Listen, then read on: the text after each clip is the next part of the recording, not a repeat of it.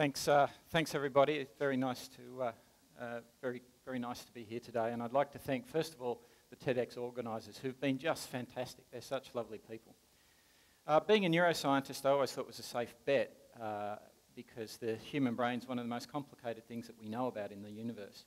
An adult human brain is composed of about 85,000 million neurons, each making somewhere between 1,000 and 10,000 connections or synapses with its neighbours. So the expectation that you'll be out of work is low. Plenty to do. There's plenty to do. And so the challenge, of course, is to explain that incredibly complicated device that we all use. We all deploy it every single day for every single action. And the interesting thing, of course, is we deploy it all night as well. Your brain's never quiet. It's never asleep. But before we talk about human brains, I want to talk about society. There's something very, very interesting about society. We use language to communicate. We use written words. We use spoken words to communicate all the time. But the thing that lots of people don't realise is that only about 25% of all the communication in which we engage is verbal. 75% of it is non-verbal. And that's what I'm interested in, the non-verbal cues. And so I'm going to give you a challenge today at the end of my talk to rethink how you're communicating with the people around you. Now, something very, very interesting happened in the world in 2009. For the first time in history, more people lived in urban areas than in the countryside, than in rural environments. So in 1950, for example, 30% of the whole world's population lived in an urban environment. By 2050, that will be 70%. There's something very, very special about living in groups. There's something important for us.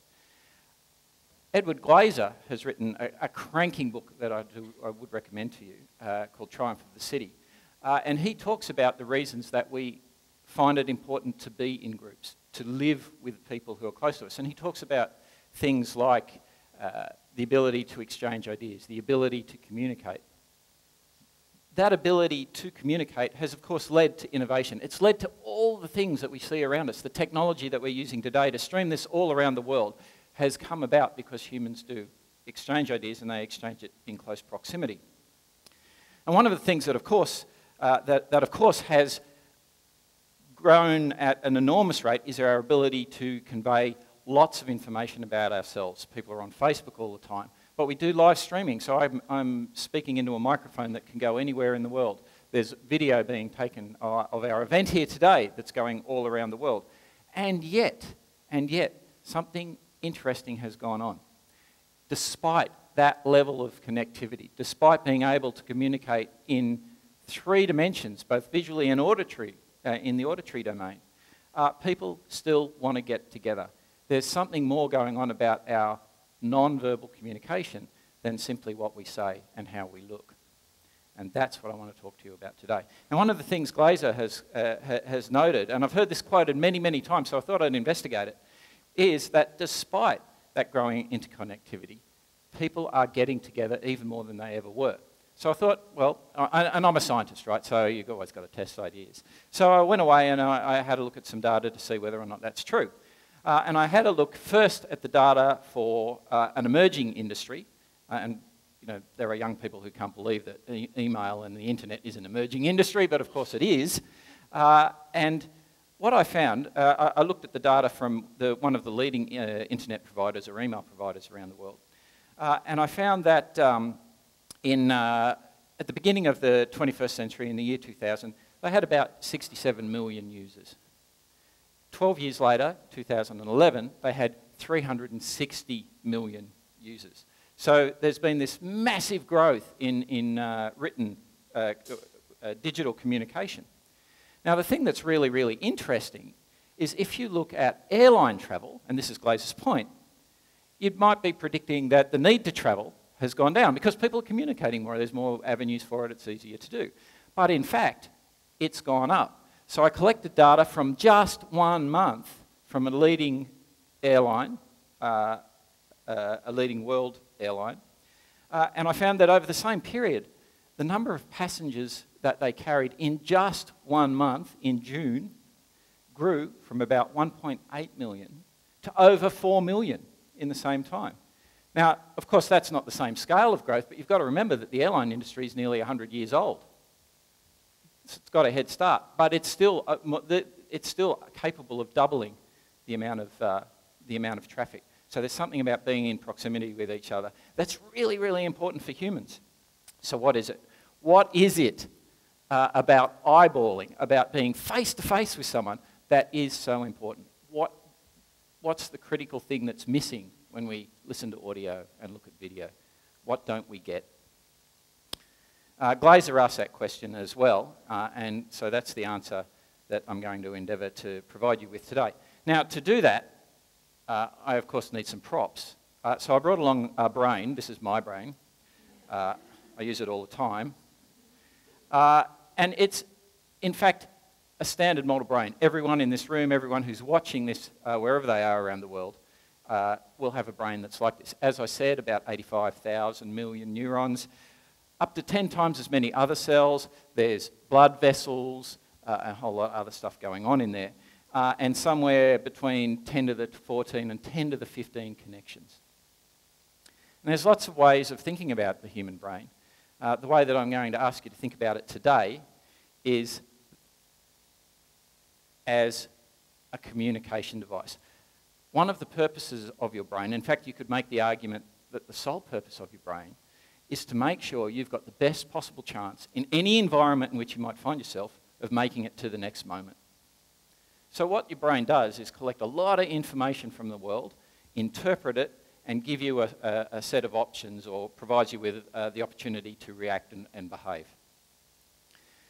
And of course, large tracts of our brain are given over to processing visual and auditory information. So as you look at a brain, so this is the left hemisphere of a normal human brain, as I said, and we can divide each hemisphere, so there's two, we can divide each hemisphere into 4 lobes. At the very back, you've got the occipital lobe. At the front, you've got the frontal lobes, and frontal lobes are unique to humans. We've got massively developed frontal lobes, the only species to have so. At the back of the frontal lobes, but ahead of the occipital lobe, we have the parietal lobe, and of course down around behind our ears, if you stick a knitting needle in your ear, you'll go through your temporal lobe. So we've got these 4 lobes, and they're all specialised for different things.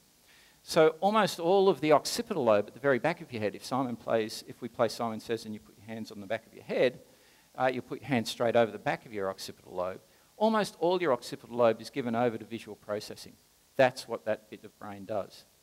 It handles all the visual information that you get. Now, our eyes are incredibly effective, and we get way more visual information than we can handle. So you can think of the occipital lobe as a kind of visual information processor. You don't see the world as it is, you see an interpretation of it that's mediated by your experience and how your brain works.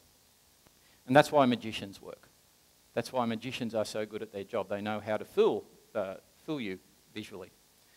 Your temporal lobe, of course, is given over to many things, but auditory processing.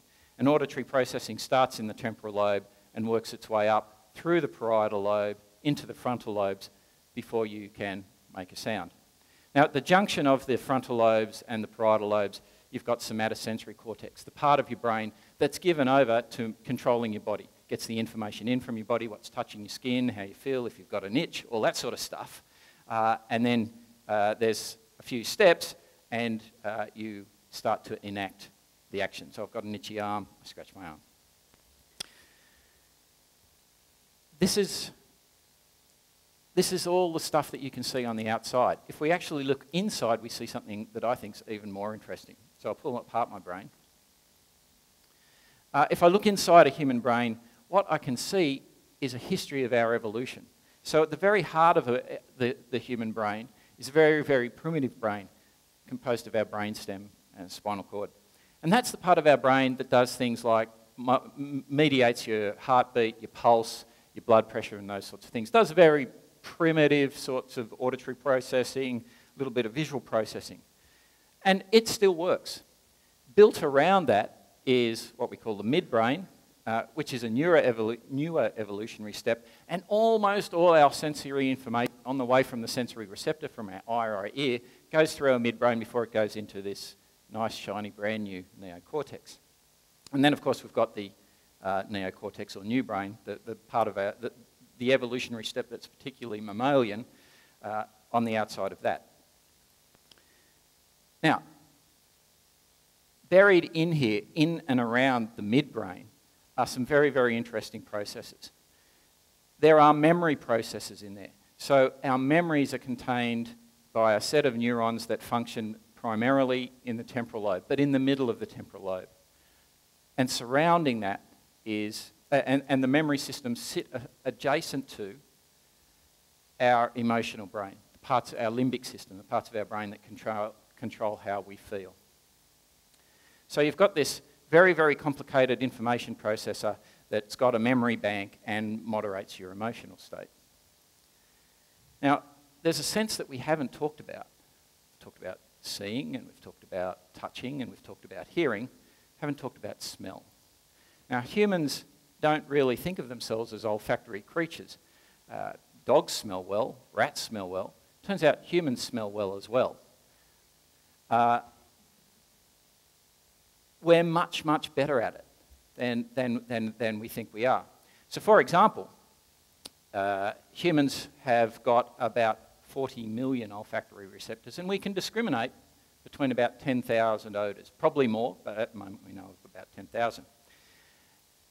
Our olfactory sense is unique because it doesn't go into our midbrain. It doesn't go into that kind of middle processing bit. It goes straight into our memory banks, and straight into our memory system, and it goes straight into our emotional brain. And almost everyone's had the experience of smelling something at some stage that they haven't smelt for maybe for a decade or 20 or 30 years. You know, your grand's perfume. Someone walks past with your grand's perfume, and immediately and unconsciously, it triggers for you a memory that you probably wouldn't have recalled any other way. So our olfactory sense is a primitive sense, and it's all about mediating our emotional state and making sure that we remember things. And probably evolved because it's important to remember things that are nice to eat. You can smell whether something's ripe or not, or something that maybe made us sick once or twice in the past. So we've got this olfactory sense that's buried away in there. And it turns out we use it for all sorts of non-verbal cues. So, for example, humans are very, very good at discriminating whether or not someone's related to us by our smell. Now, we don't do that consciously, we do it unconsciously, and there's been numbers of experiments about this. So, for example, if you collect T-shirts worn by a group of women, fathers will rate, and you don't tell a male observer who wore what T-shirt, fathers will judge the T-shirt worn by his daughter as the least pleasant smell. Interestingly, women at the time of ovulation actually become more acute smellers. And they prefer the smells of men at that time that are more distantly related from them. So the olfactory cues are all about signalling something very important for breeding as well. You don't want to breed with someone whose immune system is very much like your own, and that's the cue. Your immune system affects how you smell. You don't want to breed with someone with an immune system much like your own. You want to breed with someone more distantly related, so the offspring are more robust. There's many, many examples like that. So, for example, each of us can smell the difference between the sweat of someone who's won a competition and the loser. So again, if you get people to play, for example, in a tennis competition, the sweat of the people who won the competition will smell better, will be a more positive smell than the sweat of the person who didn't win the competition. The sweat of dominant men makes every other person, male and female, more alert. So when an alpha male walks in the room, everyone's flight and fight response gets upticked. We do all that non-verbally. And there's a vast raft of these sorts of effects. If I can give you one more example. If you take just one compound from male sweat, it can make the attractiveness of magazines change. How enjoyable you find a magazine, it can make it change. So this is so there's an experiment where observers got to judge how much they enjoyed three types of magazines: a neutral magazine, a gender non-specific one, National Geographic; a male-oriented magazine, you know, something about men's health or something like that; and a female-oriented magazine. And they got to judge how enjoyable it was without any smells of, without any male scent, if you like, and with male scent. And when the male scent was added, the enjoyment quotient for the non-gender specific magazine went up. It became more enjoyable. The enjoyment quotient for the men's magazine went up. It became more enjoyable as well. But of course, and interestingly, the enjoyment quotient for the female magazine went down, because girls aren't supposed to smell like boys, right? That creates ambiguity. It becomes less pleasant because we're not sure what's going on. We're not sure what's going on. So this is the challenge. This is the challenge for the internet. This is the challenge for video conferencing. This is the challenge for massively online open courses. Any university, any institution that wants to hold meetings online, or teach online, how do you communicate those non-verbal, non-visual, non-auditory cues? How do you do it? It's impossible. It seems to us impossible, for example, that you'd be able to capture the sweat from someone that you're talking to on the other side of the planet and shift it. So we're going to have to do that some other way. When you lie, your smell changes. When you're nervous, your smell changes, believe me. Right? So the challenge that, you know, the big idea for today, or my big idea for the day, which probably isn't in the scheme of the big ideas around here, my big idea for the day is, how do we capture those olfactory cues? What is it that we have to give the receiver on the other end of the internet cable, on the other end of the fibre optic cable or the copper cable that goes from the corner to your house or whatever it is? How do you convey that information so that virtual reality takes the step from being virtual to reality? Thank you.